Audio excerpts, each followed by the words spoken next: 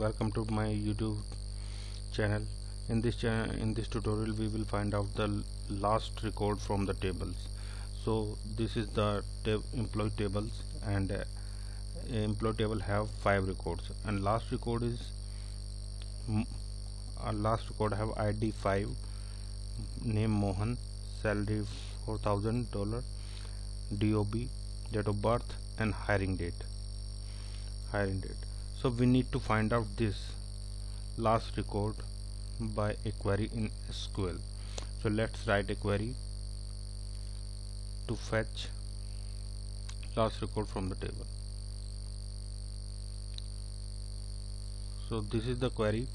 Select star from employee order by ID ascending. This query will find out all the employees in ascending order. I will change ascending to descending, and let's execute.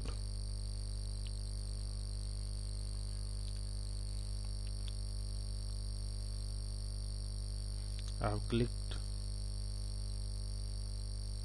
and now my last record is on top in descending order. Now ID descending order, maximum salary on the top, then lowest, then lowest, then lowest.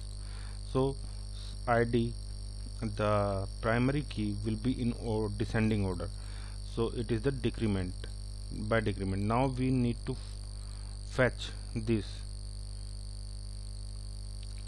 first after descending first row.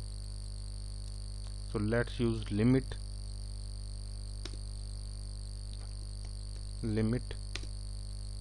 0, 1. 0 here.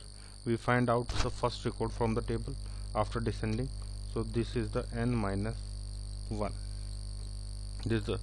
Here is the number of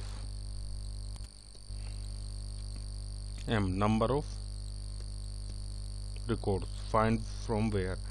So we need to find one record or first record. So 1 minus 1, 0. Let's execute this query.